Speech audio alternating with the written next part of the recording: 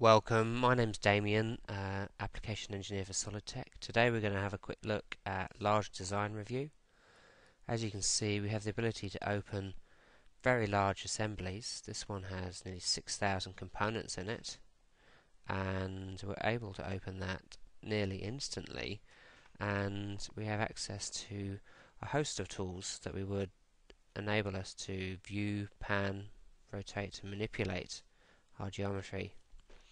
We can select items from within the model and open them directly, and we can show and hide.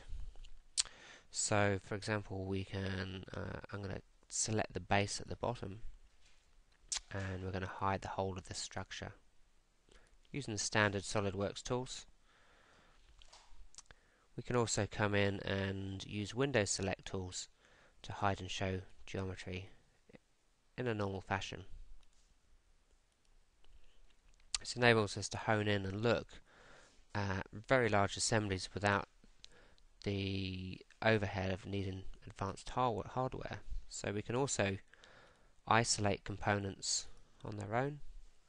We can manipulate and change the view settings as we see fit. And to come back, it's as simple as exiting or isolate. Okay. What we're also able to do is add and preview existing walk views. So we're going to just take a quick look at that. We're going to add our own walkthrough. So this can be used using a space mouse, or in this case we're going to just do it with by using our keyboard and mouse. So we can start doing a walkthrough, and when we're ready to look through here, I'm going to slow my cursor down. We're going to record a very simple walkthrough. So just using my arrow keys and my mouse, I can look around my assembly. I can inspect elements, record this for playback to the rest of the team at any point I want.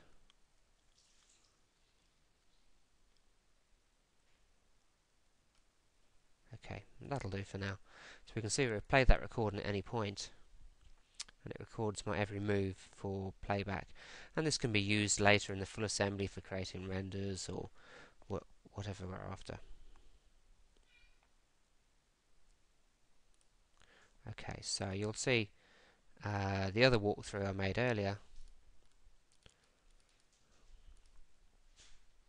Oops, just come out of there. We can play our previous recording. We can see that we actually got this to follow a sketch line from within my model, and this was done in a normal assembly mode. But even in this large design mode, we can work with really large assemblies. Other areas that we're able to work with in here include snapshots. These allow us to take a snapshot of any aspect of our model,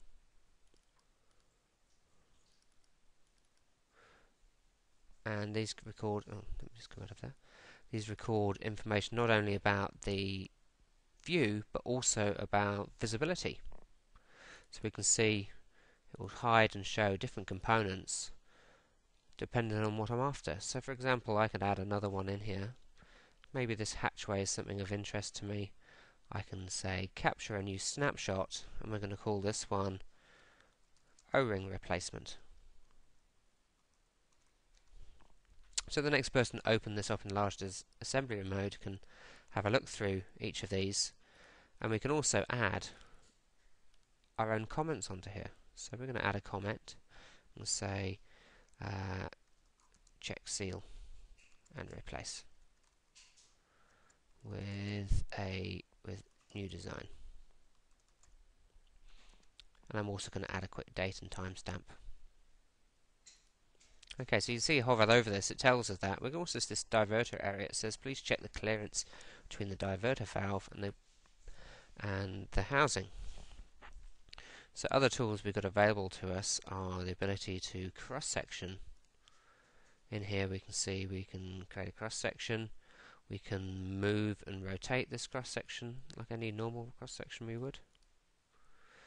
And even inside of here, we're able to do some measurements for our structure. So we're going to use our measure tool.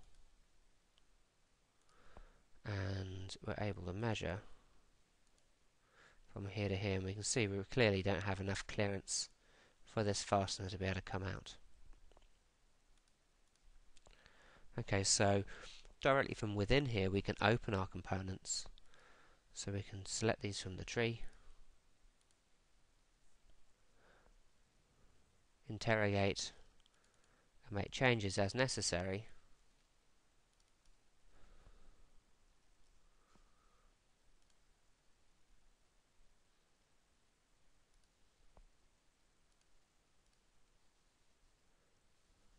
save the components, and when we return to the assembly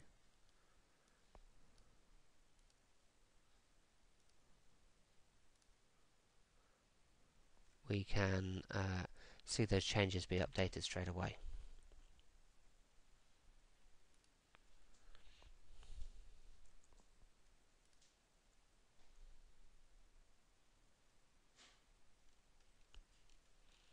And we can carry on manipulating our view.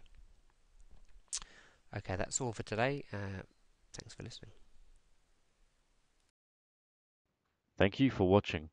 For more videos, please check out our channel or the links on the screen. Don't forget to subscribe to receive updates on our recent videos.